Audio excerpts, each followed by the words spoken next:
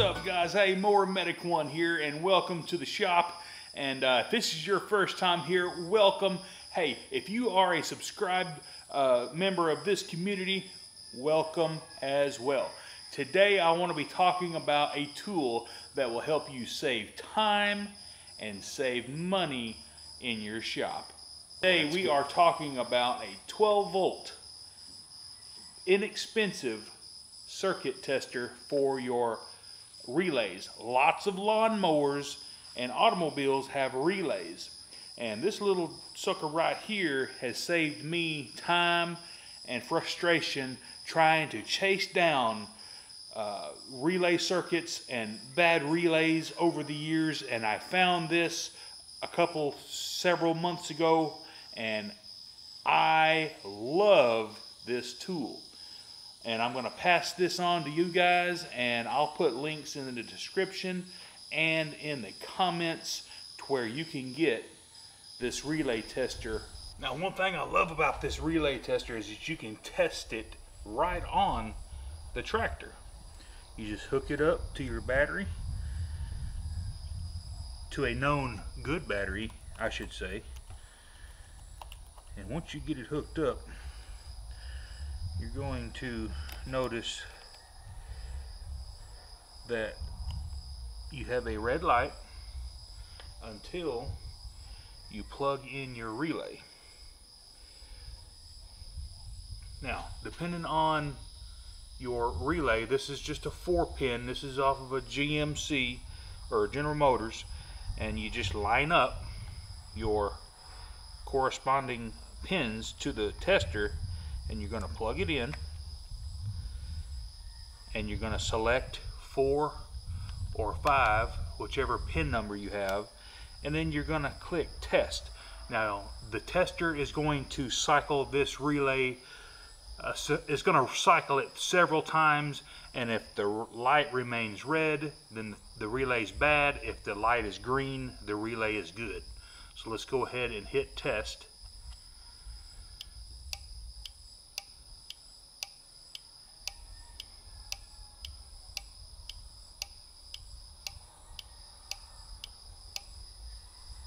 This relay is good. Now, this is the most common relay found on, lawn and garden, just universal style relay. It's the 5-pin. All right, let's go ahead and get this one plugged in. As we can tell, it's the 5-pin, and we're going to find a 5-pin receptacle on the tester. And we'll go ahead and plug it in. And like I said, it's going to cycle this relay several times, and if this red light turns red, it's bad. If it turns green, it's good.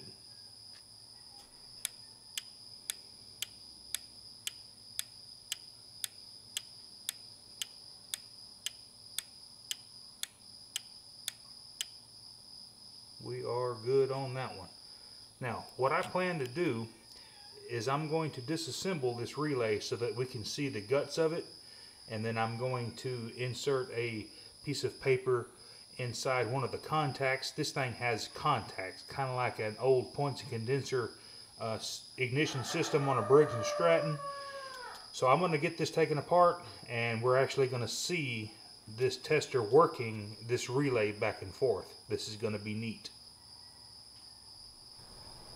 Alrighty, guys, I got this little old relay apart here so we can see what's going on whenever this thing is in test mode. Now we're going to go ahead and test this, and pay close attention to the contacts. And it's working the contacts, and it's putting a small amount of load on it, and that relay is good.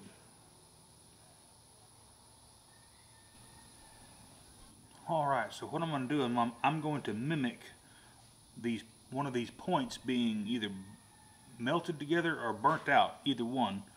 So I'm just going to slip a piece of paper right in those contacts, test, and boom, it's going to show it bad. So I'm going to slip the piece of paper on the other side of the contact, and we're going to hit test, bad.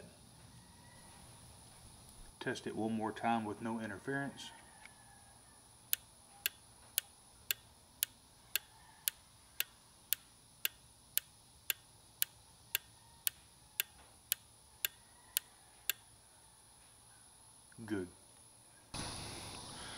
So what are these little gadgets and what do they do?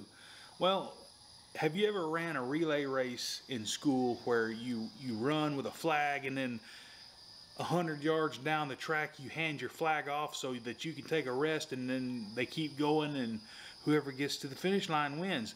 Well, that's exactly what these are designed to do. You have a low amperage circuit that runs to the terminals here, and then off of the bigger terminals runs a electric clutch or your starting system, or they even use these to run a ground system for like the kill system or the safety switches on lawn tractors, zero turns, etc. They use these. Basically, these are a high amp switch for high amp loads, such as say like a tilt and trim motor in an outboard motor. I've seen these in those, like I said, in your starting system, and especially in electric clutches. You just take a light load and energize this coil, and it creates a path for your higher amp load on the thicker terminals here, which are these two outside terminals, and you can run higher amperage devices, like I said, such as a motor, to keep other electrical things from getting burnt out. This will be your sacrificial piece. These are cheap. They're like $3, and they do fail. They'll fail mechanically and they'll fail electronically. If that coil or that electromagnet goes bad, you're dead in the water until you can test it with this tester, and then if it's bad, that's what it is. Guys, I hope this helped you out, and if it did, give me a thumbs up and smash that subscribe button, and while you're there, go ahead and click that bell to get all my new videos. Y'all have a good rest of y'all's day.